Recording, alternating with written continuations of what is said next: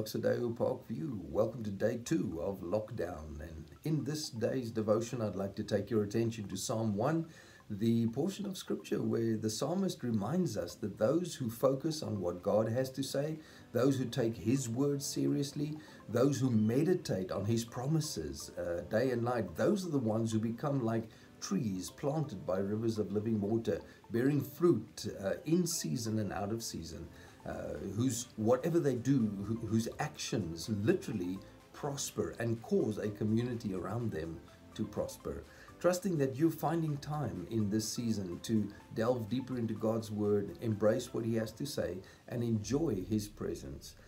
Becoming rooted into a reality that is even deeper and far more consistent than the circumstances that we find ourselves in. Let's pray together as we go to God as a congregation today. Father, thank you for the opportunity that we have today of being rooted and grounded in your word, in what you have to say.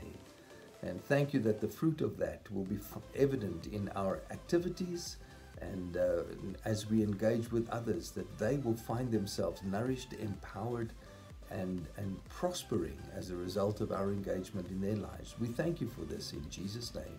Amen.